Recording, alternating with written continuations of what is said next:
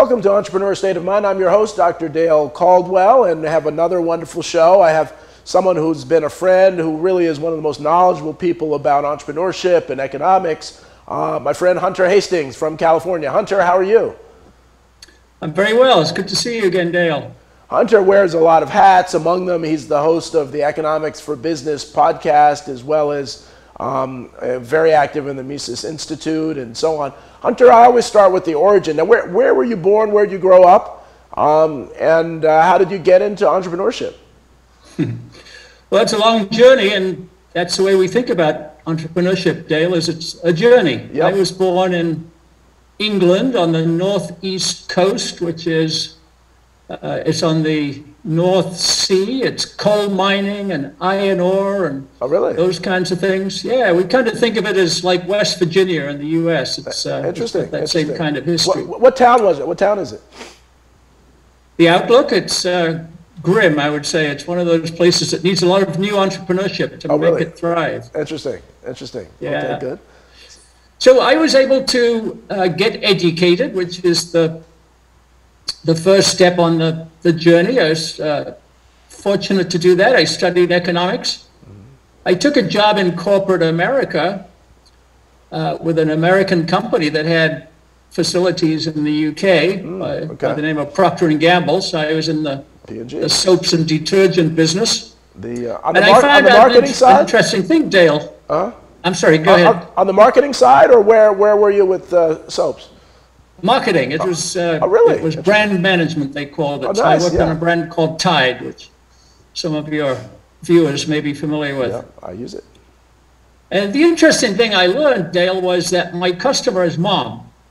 And Mom wasn't really interested in detergent. She was interested in taking good care of her kids, sending them to school, looking well, having a husband well turned out, and it was pride, and it was that kind of a sense. So I learned about customers, that entrepreneurship is about understanding customers. And the real skill is empathy. Understanding what Mom's day was all about, and understanding how Mom felt about her kids, and understanding how Mom shares stories about taking care of the household and so on like that. I'm talking in terms of many years ago when Mom was more of a housekeeper, so I should be careful about that. But anyway, I advanced from there to being a kind of knowledge entrepreneur, taking what I had learned and applying it in the form of consulting. How could other companies benefit from that same kind of approach? And then eventually I started my own consultancy, so I was an entrepreneur. And then at the end of that time, I became a general partner in a venture capital firm helping startups, so a special kind of entrepreneurship that we were able to study and help people with investment. So that's my journey story. Well, that's an amazing journey. And so were you the kind of the UK product manager for Tide? Yes, yeah, I was what they call a brand manager, and Tide is not as powerful over there as it is here, but it's an interesting thing to start learning about global brands, how different people relate to brands in different ways. And one of my consulting companies eventually was about global branding, helping people in local countries understand their local customers so they could adapt international brands to the local scene. Well, that's a wonderful thing. I mean, we've known each other for a year now, talking, virtually every week, and so it's great because again, at Wharton and other places, that brand management. If you're into marketing, now I was on the finance side, but that's the ground zero of brand management. So my hat's off. I didn't know that you were doing that, but it explains a lot of your understanding, marketing and entrepreneurship, and so. So you really connected the customer, and you and I are simpatico about empathy being the foundation of entrepreneurship. And so the Mises Institute, how did you connect with that? Well, my training was in economics, and the Mises Institute is a 501c3 that's attempting to support a particular view of economics, and I call it entrepreneurial economics. It looks at economics not from the top down and how can governments and big companies control the economy. It looks at it from the bottom up. And the engine, the driver, Dale, of economic growth and dynamism and innovation is entrepreneurship. Right. Now, you can do that at lots of scales. You can do that at a small company scale, at a startup scale, but the middle class of business in the United States is the businesses that are driven by entrepreneurs. 99.9%, Dale, of the businesses in the US have less than 500 employees. So that this middle class of business. And entrepreneurial economics is what drives it. And what I learned was that the same outlook that I learned when I was being of service to Mom in the detergent business is what drives economics and entrepreneurship every day. It's understanding the customer. So there's a fancy term for it, it's called customer sovereignty. The customer is the king or the queen. And if you remember that, if you start all your processes with what does the customer want, what does she need, what would she prefer, then you understand entrepreneurship and you understand economics. So that's the kind of economics that we're trying to support at the Mises Institute. Yeah, and you really, I mean, you and I have a love for terminology and you know, how words are used and how they're placed. You know, and what you and I are fighting against is this idea of big, you know, kind of this support the big. The big is better than the entrepreneur, and we know that that's wrong. But we continue to see that the bigger organizations get, the less focus on the customer, the less empathy they have with the people who they are. Say something about that. Yeah, that's correct, and it's very unfortunate. There's nothing wrong with scale per se. You know, big doesn't have to be bad, but two things happen when you get to be a big business. One is you start to create a bureaucracy, where the people have the internal rules and so on like that. They're not driven by the consumer. They're not driven by the need to serve. They're driven by compliance and other things. So that becomes anti-entrepreneurial. And the other thing is, Dale, they become defensive. They're trying to defend their current business. They call it market share and those kinds of things. That means that they're not innovating. They're not listening and asking the questions. How can we do better? How can we create new things? And that seems to be inevitable. So you look at the rest of the system, and that's another way we think of economics, Dale, is as a system.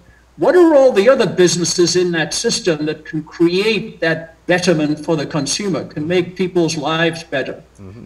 And that's a whole melange of industries and companies, from the smallest to the medium-sized to the fast-growing. It's all of them together, which is another thing that you and I talk about a lot, and I strongly believe, is that entrepreneurship is collaborative. It's all of us working together. How do our supply chains fit together? How do we buy all the ingredients and make those fit? Where do we get the ideas from? How do we help each other to make America better and make business better? So I strongly believe in the collaboration of businesses in entrepreneurship, and big companies, when they're defensive, are maybe not as collaborative as they should be. And I think that's really, really important, because the assumption is the total opposite, is that, well, the small businesses, they're going to step on each other's toes, they're going to try to stab each other in the back. But instead, it's collaborative. Our colleague, Scott Livingood, talks about co-opetition. And it really is. And when you get granularly into the business of family businesses, of small businesses, you realize they are so supportive. They are so customer-centric. They are so employee-centric. But the media, the marketing, if you will, is the total opposite. So you know, given your brand management, how do we sell entrepreneurship to the general public, to the powers that be?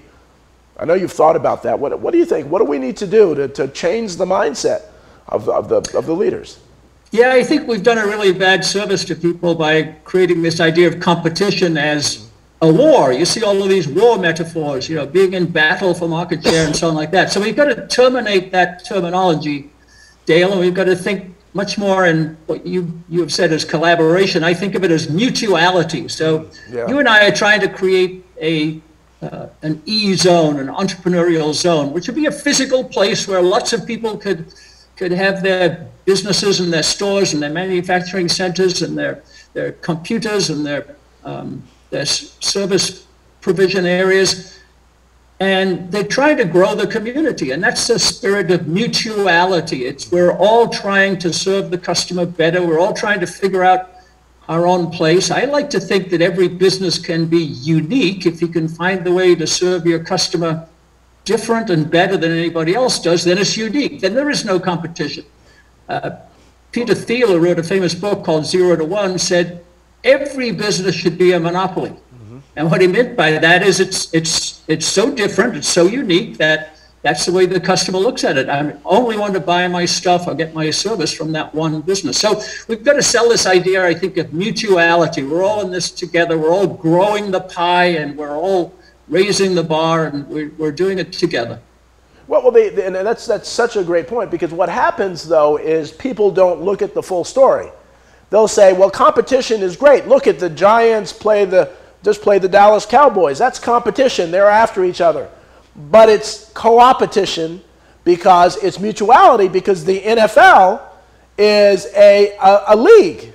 And so they're competing against Major League Baseball. They're competing against, the NBA and other things. So they have competition, but it is cooperative competition.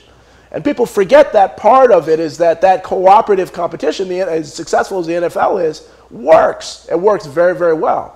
And so it's really interesting that people don't look at the full story. They just think about the granular part of that.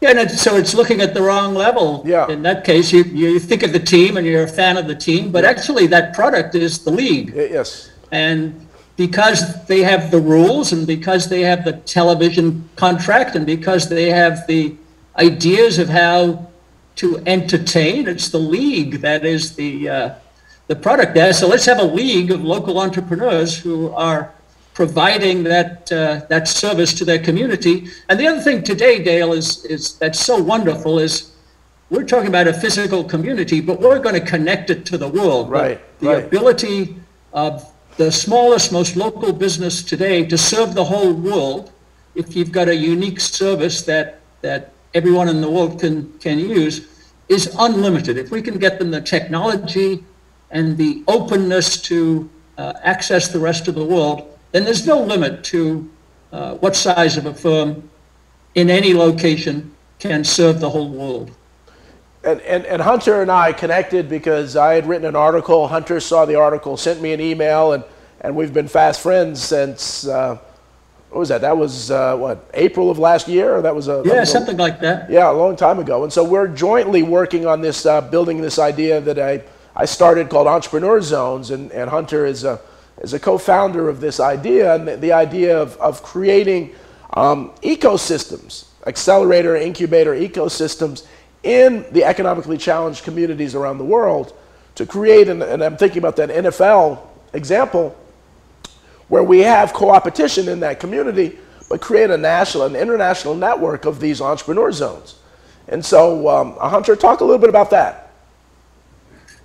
Well, it's a big advance in thinking, Dale, and you're the one who's helping us advance it, and that is systems thinking. So take our analogy about the league. The league is a system to provide entertainment to consumers. It's been growing and growing and generating more and more interest, more and more entertainment, more and more revenue over time. So what we're trying to do is create a system that can raise the level in a community, can give opportunity to everybody, can absorb new ideas and new people and new technologies and new inputs. And that system is embedded in another system, which is the US economy, if you want to think of it that way. So it can draw on all the technology and ideas and so on of the US economy. And then it's built into another system called the world, the global economy.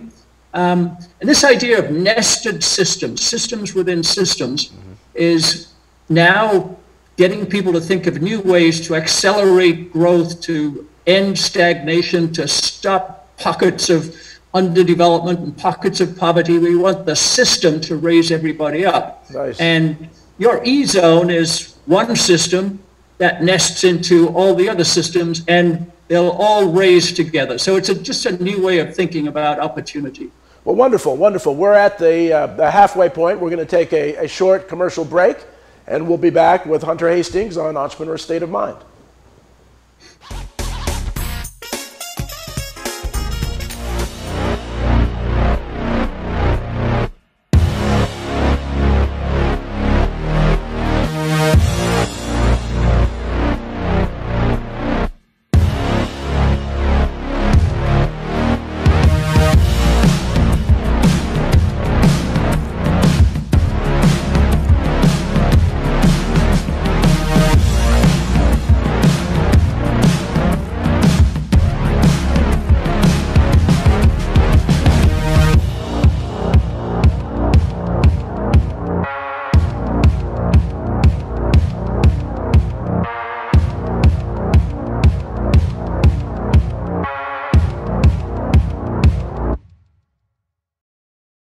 So, I'm kind of new here, but I've noticed a trend. My human does this funny thing where she goes around and gets all my toys, and then she hides them in that basket by the door. You know, but it's always the same basket, and it's always in the same place.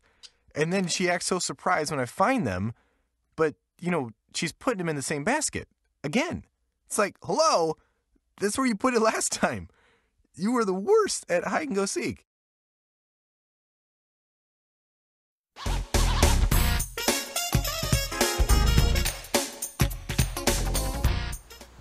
Welcome back to Entrepreneur State of Mind. I'm your host, Dr. Dale Caldwell, with Hunter Hastings. And we were just talking about the Entrepreneur Zone concept that we're working on to put accelerators, entrepreneurial accelerators in economically challenged communities. Hunter, you talked about the nested systems, which I thought was really, really interesting. Say a little more about that. When you say nested, what do you mean? Well, there's a lot of new thinking and research going on, Dale, in universities and elsewhere about how well do we understand systems. So the universe is a system, and we thought we knew something about it, but we keep discovering new things about how it works. And think of that as nested. So we've got the moon and the sun, and then, the moon and the earth, and then that exists in the Milky Way, and that exists in the universe of galaxies and so on. So perspective tends to be our local system. You know, we get up every day and work on the system of the earth. But this idea of the bigger systems, and they're all working together, they're all interconnected. So at the smallest level, your E-zones idea, there are components that we have to understand. So those are people, and those are firms, and those are buildings, and those are processes. Do they have the right processes? And then we've got to plug that into the bigger system. So maybe it's the system of New Jersey, if that's our first location. And how can we do commerce in the system of New Jersey? And how can we get more and more idea flow and revenue flow and so on in that system? Then how do we plug into bigger systems? And then there's the technology system that embraces it all. So we have the internet, and we have all of the things that technology can bring us today. So we think of systems as components, people and firms, connections, how can we connect them all together in the spirit of mutuality that we talked about, and then flows, how can flows of ideas come in, and how can they be sent out to customers, and the right idea flow to customers so that the revenue flows back in. So the other part of systems is flows, and how can you accelerate those flows and raise them up. So it's this system idea of connections and interactivity and flows that's much more important than the way we normally think about sales as transactions. So this systems thinking is very pervasive. We're learning lots of new things. Everybody in the system can win. And the most important part, I think, Dale, is that they're open systems. Anybody can join in, anybody can participate, anybody can cooperate. It's an open system. We're just all trying to see how to make the system work as best we can. It really, when you say this, it really makes so much sense, Hunter. I mean, it really is amazing that that governments around the world aren't talking about it. Just for the audience, Hunter and I and our colleague, Professor Scott Livengood, are going to be on a G20 global conference in November that I'll provide some more information in future shows. that really will talk about entrepreneur zones and how it can transform communities around the world.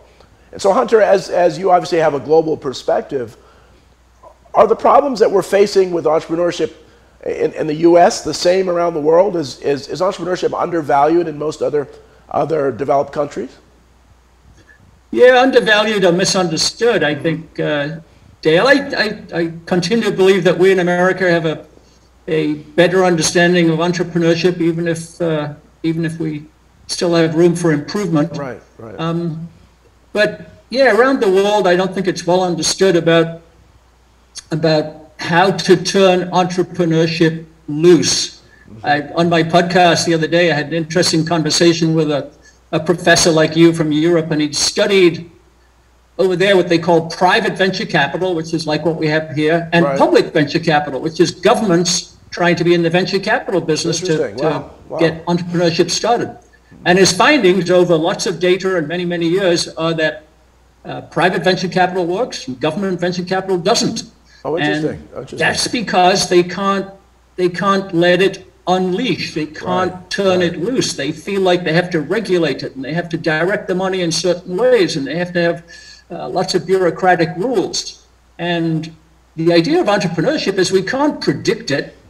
It's not about winners and losers. It's about the system producing more value. And that's the other thing that you and I talk about a lot in E-Zones, Dale, is it's a value generation system or a value generation network. We're trying to create value for people, and then that value flows back to the firm as revenues and as customer satisfaction and so on. And so governments don't understand this because they're not value creators. That's not their job. They're regulators and redistributors, and that's fine. It's got its role, but entrepreneurship needs to be unleashed, not regulated. Well, but I think part of the problem is people, the governments don't want to invest in entrepreneurship because they think that every entrepreneur has to be successful for there to be a return on their investment. But that's not true. Again, as you know, Jeff Bezos was at Princeton when I was there. Jeff Bezos founded Amazon. Amazon, imagine you could have 1,000 businesses fail and one Amazon, that more than pays for the investment. And so when government starts to really understand that it's an investment, and many of the businesses aren't going to survive, but many of them will. And those that survive can transform society. Yeah, this idea of failure is another word that we have to help people use differently, I think, Dale. There are no failures. There's learning. It's learning, exactly. Thomas Edison, when he invented the light bulb, he had 1,000 failures before he got it right. And he said, no, I didn't. I just learned 1,000 ways not to do it. And eventually I found the right one. So failure is not part of entrepreneurship, but learning is. And so there's two solutions to that. One is long-term thinking. So Jeff Bezos is not thinking about a failure that might happen next week. He's thinking about how can Amazon grow in the next 3 years or 10 years or 15 years. So we've got to think long-term, not short-term. And then second, we've got to eliminate this idea of failure. I would supplement your point, Dale, by saying Amazon has lots of failures. If you read any of the books that Bezos has written or some of his lieutenants have written, they encourage failure. They want failure. They have failure awards because it says somebody tried something, somebody learned something. So we've got to eliminate this idea of failure and think of system advance through trial and error. It's experimentation. And really through learning. I mean, we say in the tennis, in the competitive tennis world, you either win or you learn. You don't lose. You win or you learn. And if you're not learning, exactly. And the only way you lose is if you're not learning. But those are all those kinds of things. So Hunter, what's next for you? We're going to make this Entrepreneur Zone the biggest thing in the world, and et cetera, et cetera. What other projects are you working on around entrepreneurship? Well, Economics for Business is building an online platform that has three things. One is knowledge. We've got lots of knowledge in different forms that entrepreneurs can use. It could be text, it could be videos, it could be that kind of knowledge. The second is tools. And I think this is a big step, Dale, for education for entrepreneurs. Yeah, they need knowledge, how to do things, but they need tools. Tools about how to do it. How can I actually do this? So we have templates, we have checklists, we have processes. Eventually we'll digitize all of this, and some of it can be automated. So knowledge and tools. And the third thing is community, because the learning happens when you all talk about it. So we're creating a community. It'll have just a lot of exchange and Q&A. Hey, I tried this, it didn't work. Has anybody else done this? What did you find out? And that lets you leap ahead. You can collaborate with others to not make the mistakes they made, and therefore get further ahead quicker. And so with knowledge, tools, and community, we think we can build a platform to help everybody be an entrepreneur. So that's what I'm working on. That's wonderful, and I think it's very timely, because so many entrepreneurs, you know, it's lonely being the CEO of your own business.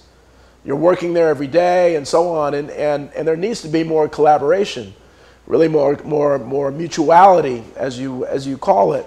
And what you're doing is really trying to build that, really trying to bring people together around their business. And I've not met the CEO that wouldn't love that kind of approach.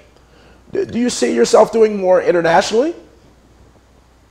Well, as you and I have talked, Dale, there's no reason why there shouldn't be an e-zone everywhere in the world that needs one and can benefit from it. So yeah, I don't think we should think in terms of national and international boundaries these days. Nobody in the internet thinks that way. And you know, my podcast, I'm sure it's the same for you. I talk to people in Asia and in Europe and all over the world, because entrepreneurship is everywhere. So we should think of it as a system at every level, from the global to the local, and there's no difference between those things. We're just trying to help everywhere. Have you thought much, and we haven't talked much about the youth, about trying to get this entrepreneurial mindset into the schools so that young people grow up with this thinking? Yeah, and that's a big gap and a big flaw. And I think we should be teaching people the entrepreneurial method, teaching kids from the very beginning, from the lowest grade in school, the earliest grade in school. And there is an entrepreneurial method. Right.